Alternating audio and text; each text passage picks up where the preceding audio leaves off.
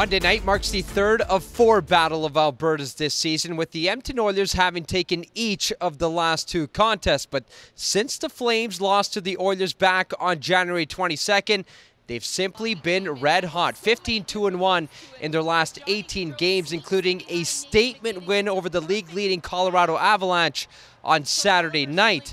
As for Edmonton, of course, they were a perfect 5-0 in the first 5 games under Jay Woodcroft, but have gone 2-4-1 since. And while they recognize the strength of their opponent heading into Monday night, their emphasis continues to be on developing a consistent playing personality. Heading into the different buildings that we've had to head into over the last 3 weeks, each team presents different challenges.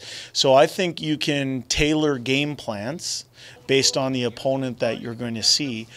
But in the end, it comes down to you playing to your full potential. And so for us, our import or emphasis has been on trying to develop that playing personality for the Edmonton Oilers, while at the same time understanding the strengths and challenges other teams present to you.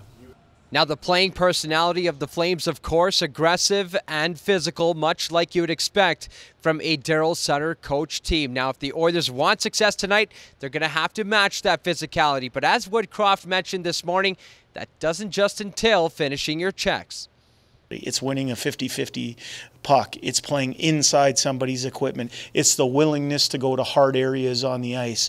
It is the ability to take a hit to make a play, to guarantee your line out, to guarantee the other team's line in.